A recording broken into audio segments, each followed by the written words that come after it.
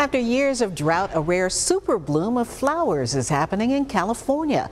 Multicolor wildflowers are creating what's known as a super bloom. They're blanketing fields and valleys there. Thousands of people are flocking to see the amazing sights. The record amount of rain and snow California saw at the beginning of this year not only eased a 3-year drought, but it also sprouted millions of dormant seeds. The explosion of colorful flowers is so big and vibrant, it can be seen from outer space. This is like once in a decade bloom that happens, and we are driving in here from San Francisco to see this place. This is just wild. I mean, it's just beautiful. The glory of everything here, everything blooming, and the sun is shining down today, and it's absolutely gorgeous. Experts are asking visitors to enjoy by looking but not touching.